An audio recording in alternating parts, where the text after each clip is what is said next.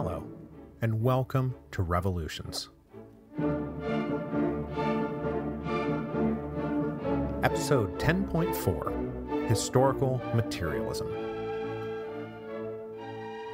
One of my hobbies is studying historiography and the philosophy of history. I don't like just studying history, I like studying the history of history. It's why, for example, the first appendices in the history of Rome was about the ancient Greek and Latin historians. I enjoy the history of history in all of its meta-glory. And you can't really do the history of history without devoting a lot of space to the Marxist historiographic revolution, which opened up a whole new theoretical approach that tied the course of history not to great ideas or great men or divine providence, but rather to economics. That how a group of humans produces the material means of their biological survival, those base elements at the bottom of Maslow's hierarchy of needs, food, drink, clothing, shelter. That is the base structure upon which the rest of the cultural superstructure is built. Religion, arts, literature, politics, science, all of it is rooted in how we produce the means of our survival. And it is changes and conflicts in that base that determines the course of human history. That is the basic premise of historical materialism, and it is the subject of today's episode. Starting in the 1840s, certainly no later than his arrival in Paris, Karl Marx started considering the course of human history and what causal mechanisms might be at work. He did this because he was beginning to conceive of a new kind of scientific socialism, and he wanted to put it on a solid foundation. But because he had this fundamentally materialist philosophical outlook, when Marx went looking for these causal mechanisms, he did not plumb the depths of human reason like the utopian socialist did. Instead, he studied economics and politics and the actual events of actual history, going back to the dawn of time. Marx begins with the idea that the thing that makes humans different from animals is that we come together to produce the means of our survival. We don't just passively depend on what nature provides. We actively produce the necessities of life. We grow food, make shelter, weave cloth. That's what makes humans human. With this idea in mind, Marx comes to believe that society is defined by the manner in which it does this production. This is the stuff we talked about last week. We're talking about the forces of production and the relations of production, and more specifically, the combination of those two concepts into the grand concept, mode of production. How a society produces its material needs. This base mode of production is what defines all the other parts of a society's cultural superstructure, as I just said. Art, religion, philosophy, politics, science, forms of media, everything. And we can lump all of that stuff together and call it the ideology of the mode of production. Now, though Marx believes that the material base defines the cultural ideology, he recognizes that it's a feedback loop between the base and the superstructure, and that each maintain and reinforce the other, just as the prevailing mode of production shapes legal, artistic, and religious institutions. The resulting law and art and religion serves to justify and maintain the prevailing mode of production. Now, for Marx, the really frustrating part of this is that the organizing ideology of a mode of production is always synonymous with the ideology of the ruling class in that mode of production. So right and wrong, good and bad, who gets what and why, essentially all the prevailing morality is the morality of the ruling class imposed on everyone else, instilling in the exploited a set of beliefs designed to do little more than rationalize the fact that they are being exploited and why that's fine, actually. The ruling ideology of a given era imprints itself and makes it seem like this is the way it's always been and will always be. Marx further believes that humans are fundamentally conservative creatures who prefer routine, habit, and continuity to novelty and change, and that this social imprinting is very difficult to undo. But for Marx, history is progressive. It moves in an evolutionary way from the simple to the complex. It does change and grow and evolve. So how then do we move from one mode of production to the next? From small hunter-gatherer groups walking around to these huge industrial cities linked by railroads? Well, for Marx, it clearly comes down to changes in the means of production, right? Those are the tools and the subjects of labor. So we invent a better bow for hunting, maybe discover a technique for preserving food in the winter, learn how to domesticate some wild plant. And this is fundamentally a concept that we would call the development of the productive forces, which can partly be understood as a measure of human power over nature. And if you survey human history, you can trace the development of our productive forces. New tools, new techniques, new technologies lead to new ways of social organization, all with the aim of producing more of the necessities of life more efficiently. This can happen both slowly with refinement of technique, or it can happen all at once with some breakthrough discovery or invention. But the tendency to develop the productive forces is clearly present. Now, because he's working in a dialectical tradition, Marx sees things evolving through a process of action and reaction.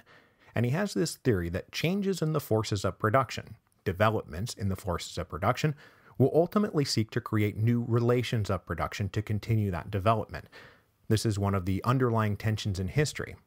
What if the developing productive forces start slipping out from under the prevailing ideological superstructure? Put it another way, if the existing ideological and cultural superstructure starts to become a hindrance to the further development of the forces of production, then we have a major problem on our hands, and society is either headed for revolution or complete social collapse. When this happens, the inhibited forces of production will, of necessity, burst asunder, as Marx likes to put it, and reorganize as a new mode of production better suited to continue the development of the productive forces.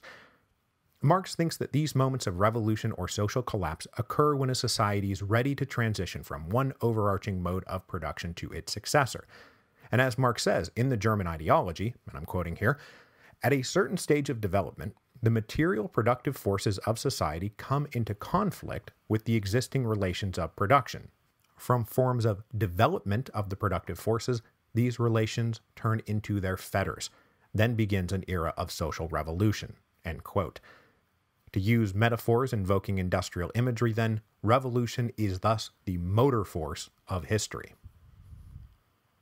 One of the most important tensions and contradictions that exists in a society is how the development of these forces of production produce different classes that are defined by who is doing the labor and who is reaping the rewards, who is the laboring class and who is the ruling class, who is the oppressor and who is the oppressed. Now, the development of the ruling class, freed from the drudgery of manual labor to produce the necessities of life, is not just how we come to have lords and priests, who were the first two groups to say, no, actually you work, I'll just be over here chilling. It also brings us all the things we associate with that cultural superstructure. Art, music, philosophy, science, sports, all of it. But for nearly all of human history, the production of culture as we understand it has been the province of a small minority inside or adjacent to the ruling class who do not have to labor to survive. And this tension between the laborers and the non-laborers, between the oppressed and the oppressors, will naturally create tension, class conflict, and class struggle. And that class conflict is central to the course of history. Marx opened the Communist Manifesto by stating boldly, "The history of all hitherto existing society is the history of class struggles." And then he goes on to say, "Freeman and slave, patrician and plebeian, lord and serf, guildmaster and journeyman, in a word, oppressor and oppressed, stood in constant opposition to one another, carried on an uninterrupted, now hidden, now open fight, a fight that each time ended either in a revolutionary reconstitution of society at large, or in the common ruin of the contending classes." Now, I am leaving a lot of nuance out of this, but before we move on, I want to say that Marx does not think human beings are mere passengers in history. They are not carried along by some mystical force of history outside of free will.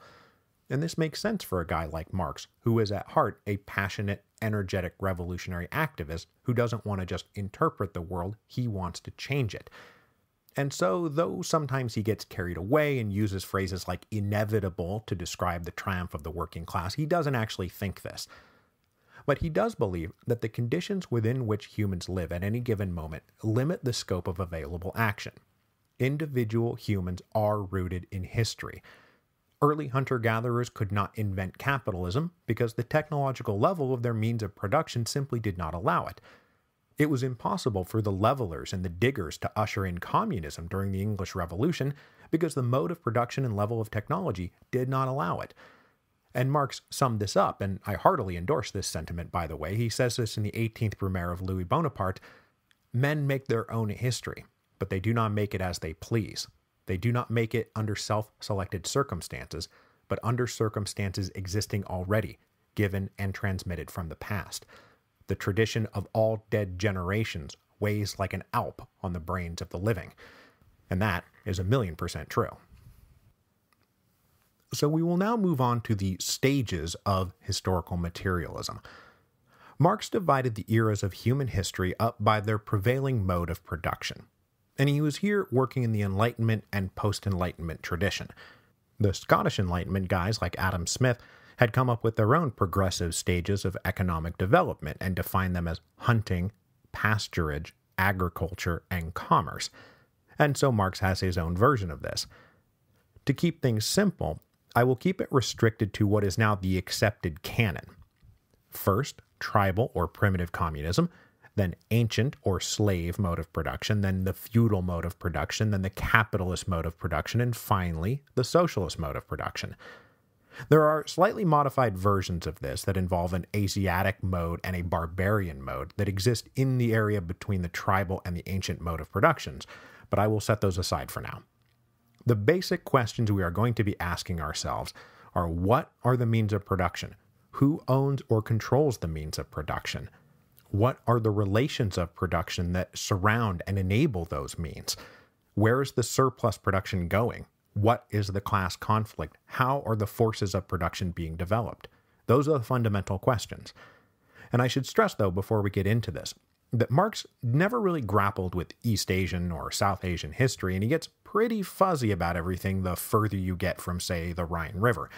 And so what follows amounts to mostly an accounting of European history from prehistory. Okay, so we begin with primitive communism, or the tribal mode of production, or as it is commonly known, hunter-gatherer society. Now, the first thing we should say is that for the materialist historian, the big thing that advances proto-humans beyond their initial animal state is not that they had big brains, but instead that they decided to adopt bipedal locomotion, which freed up their hands to use tools, and that is what allowed their brains to grow big and smart. Remember, always material development first, ideas second. You can disagree with that, but this is what the materialists say. The other big things humans have going for them is cooperative labor. We always find humans working in groups together. So those early modern and Enlightenment era depictions of man as a solitary creature in the state of nature that you find in like Rousseau and Locke and Hobbes, that is all wrong. Humans were never solitary creatures. We were always in groups. Sharing and cooperative dependence are the essential survival skills of the human species, not self-reliance and independence. So the means of production in this first mode are just rudimentary tools and available natural resources. So axes and spears, baskets, knives, they tame fire, wear simple animal skin clothing, they live in rudimentary shelter, and both the means of production and the production itself is shared in common by the group. The relations of production are kinship groups, with a loose and fluid division of hunter-gatherer labor without a great deal of specialization. And since this is a very hand-to-mouth existence, there is no surplus to cream off that would allow a non-laboring life, so everyone is working. This means there is no class. There is no state, property, money, kings, aristocrats, any of that stuff. There was no class, and so there was no class conflict. And the forces of production basically stayed the same, that is, they were not developing, for hundreds of thousands of years. For the majority of human existence, just by sheer number of years, this primitive communist mode of production has been the prevailing mode of production. Then about 10 or 12,000 years ago, give or take, human society underwent what has been dubbed the Neolithic Revolution. This is when the ancient aliens came down from the heavens, messed with our DNA, and taught us how to be farmers. The forces of production developed from hunting and gathering to settled agriculture and animal husbandry. Our newfound ability to domesticate plants and animals to produce the necessities of life changed how and where humans lived. This material change altered our social relations. Some societies stopped being nomadic and started to live in permanent settlements. Harnessing the productive power of farming also introduced a truly transformative element: surpluses. These societies could produce so much food that some people didn't have to devote themselves to productive labor. So we have the origins of class between a laboring majority and a non-laboring minority. This non-laboring minority becomes the ruling class, who, initially through sheer physical intimidation, are able to command and control the surplus production. The free time of this non-laboring ruling class allowed for even greater developments in the productive forces, but also everything else we think of as culture. All the elements of what we now call civilization become present as a result of surpluses. So this Neolithic revolution is arguably the single most important event in human history. This revolution takes us from the tribal or primitive communist mode of production to the ancient or slave mode of production, which at its highest state is basically synonymous with Greco-Roman civilization. The means of production now include large-scale settled agriculture, the extensive use of animals for power, the beginnings of industry, mining and craft work in cities, and advanced large-scale trade networks. We also have the arrival of legal private property. This field is mine, not yours. And because we now have a surplus that can be allotted to a non-laboring ruling class, we also have advancements in the cultural superstructure, the development of the intellectual means of production: writing, cataloging, archiving, math, calendars, science, weights and measures, all of which will be handled by a new professional class: engineers, lawyers, architects, traders, artisans, musicians, actors, and teachers. Real permanent specialization of labor starts to set in. But the defining feature of the ancient mode of production is the arrival of the slave. With warfare now a much larger scale proposition, captured prisoners can be brought home and put to work. Get them, not us, to do the productive labor. For Marx, the defining class division then in the ancient mode of production is not necessarily between ruler and ruled, but between free individual and slave. And it's these free individuals who are gobbling up the surplus created by the laboring class of slaves, who were the private property of another human being, no less than the hammer or the scythe. Now, this is a very general depiction of like 1,000 years or more of Mediterranean history, with the ancient mode of production, again, just sort of being a picture in the mind's eye of a timeless Roman Empire. Now, from the materialist perspective, the big thing that wrecked the ancient mode of production was the decrease in supply of cheap slaves. From about the end of the Punic Wars up through the disaster in the Teutoburg Forest, the Roman legions steadily expanded Rome's borders and its population of slaves. But after this, the Roman Empire stopped expanding, aside from a few side projects and the ambitions of Trajan. This meant that slaves became dearer and more expensive, and eventually it's going to make sense to stop using slaves and start using again some version of non-owned people. When this happens, the transition from slave society to feudal society oh so imperceptibly began. Now, we actually mapped a lot of this transition out during the history of Rome, right? Starting with the crisis of the 3rd century, the large, broad, and safe empire started to become internally isolated. Big walls along the frontiers were replaced by walls around cities. The inability of the central government to guarantee safety raised the power of local nobles. Labor was willing to send its surplus not to some central state bureaucracy, but to the local lord, who promised to actually defend them. And this is the origins of lord and serf. State taxes levied on commerce by the later emperors tended to make those rising feudal lords say, well, screw it, I'll just make it myself rather than buying it on the open market. And this develops internal self-sufficiency. All of this makes late antiquity a great transition phase from the ancient mode of production to the feudal mode of production, but this is not accompanied by a revolutionary reconstruction of society at large, but rather this other thing, the common ruin of the contending classes. In this case, the ancient mode of production was tottering and decrepit, and when the great migrations came through, they swept aside the Roman Empire, and what was left was those proto-feudal relations. According to historical materialism, this switch from the ancient to the feudal mode of production was a regression for society. It was a step back. The forces of production were still defined by agriculture, manual and animal labor with some technological help from things like water mills.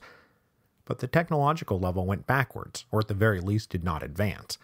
And this is also not happening in a huge linked-together empire of trade and distribution, but rather local self-sufficiency. And more importantly, most importantly perhaps, the slaves were now gone. They were replaced by serfs out in the field, ostensibly non-owned individuals who were nonetheless legally bound to the land.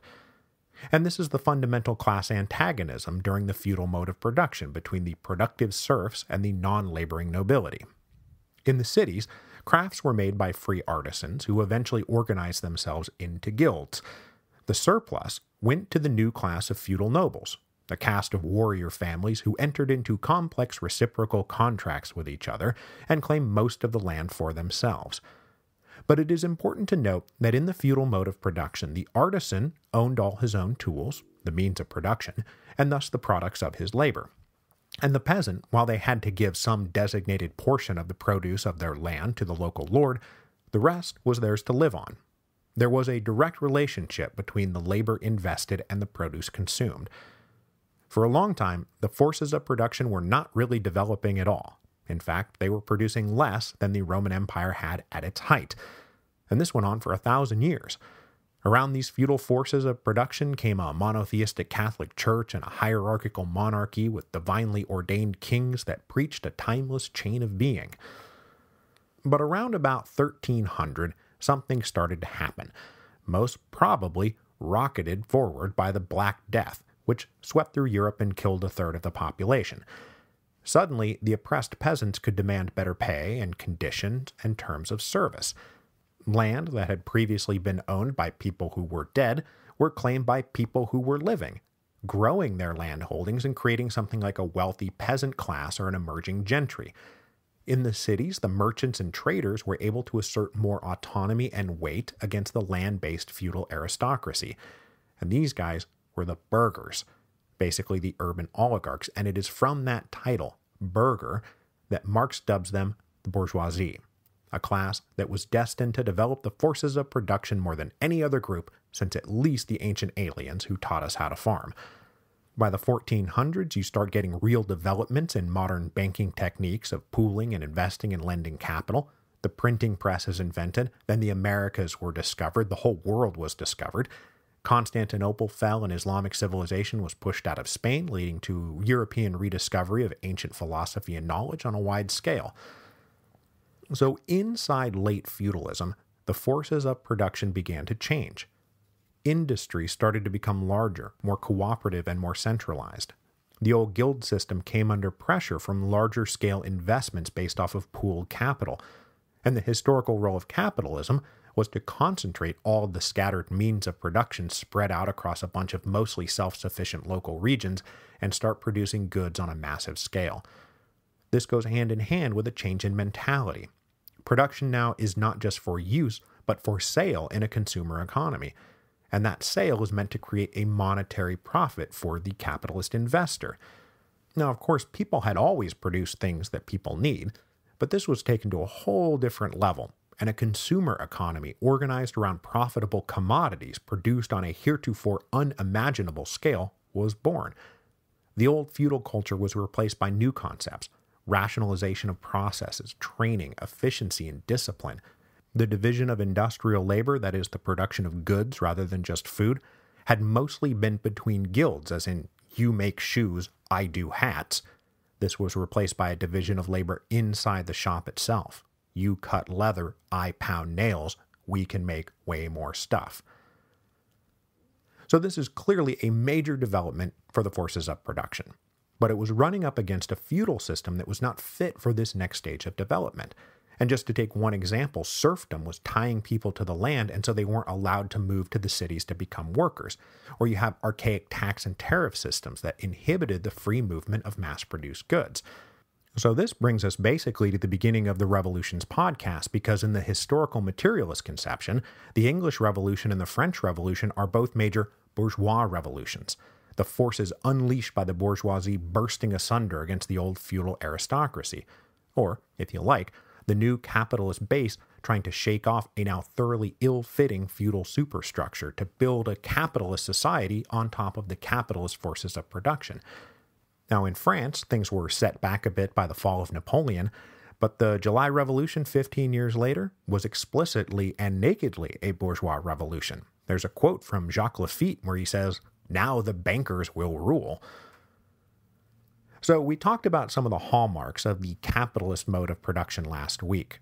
Labor has now been collected and socialized, but the means of production, the tools, the natural resources, and eventually the factories, are owned by a single individual or a small collection of investors who claim all the profit from the commodities produced.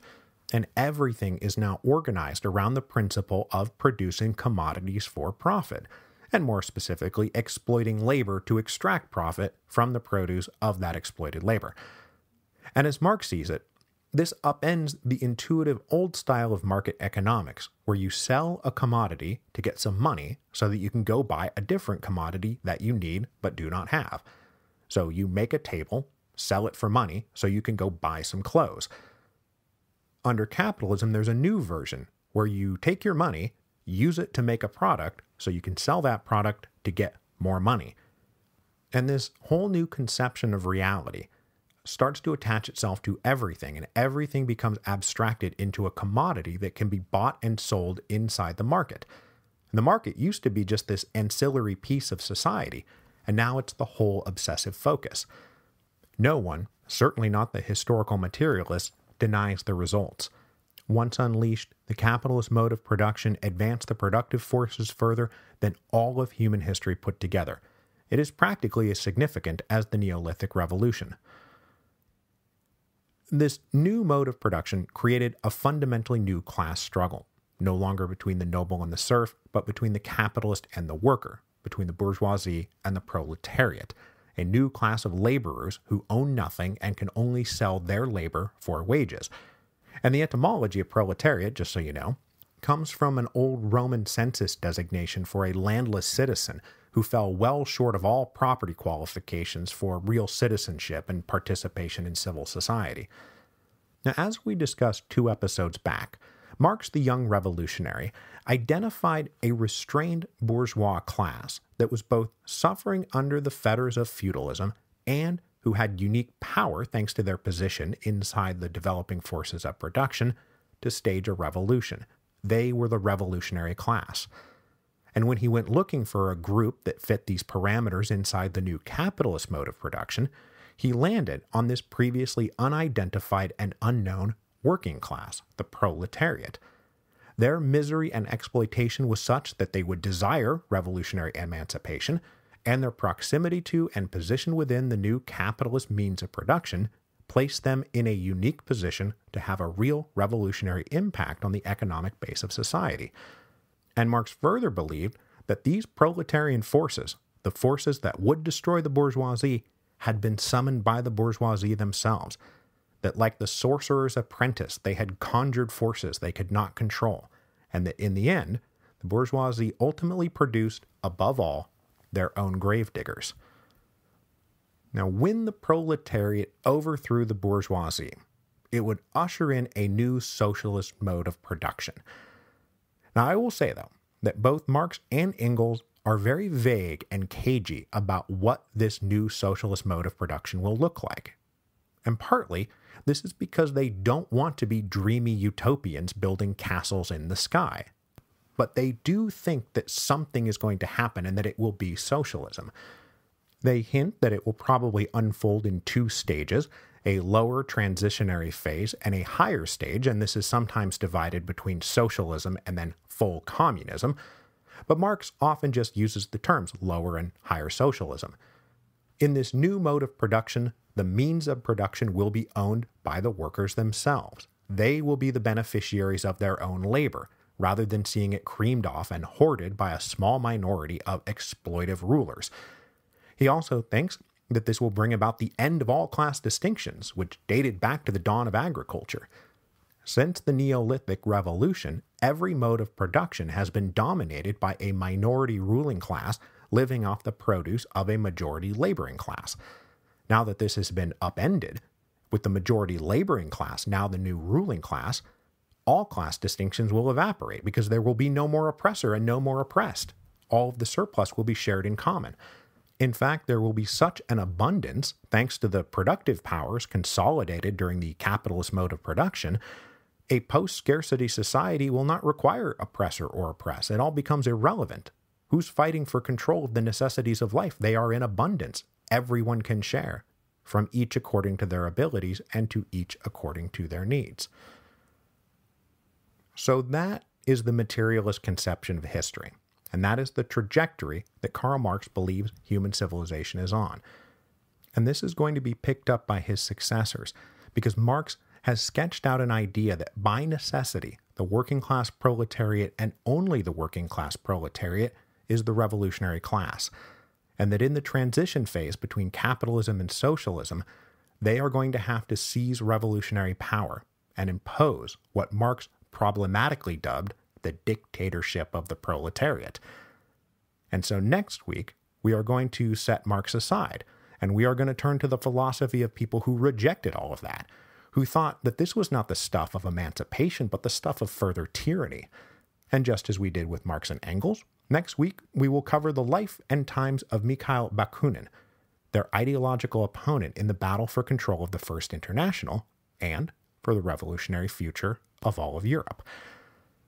I will end, though, by reminding everybody that I will be at the Intelligent Speech Conference in New York on June the 29th. A bunch of us podcasters will be there. You can meet us. We can hang out all day. I will be doing a presentation called What is the Point of All This? And then later in the day, I'll sit for a roundtable discussion about whatever we decide to roundtable discuss. It is going to be great, and I very much hope to see you there.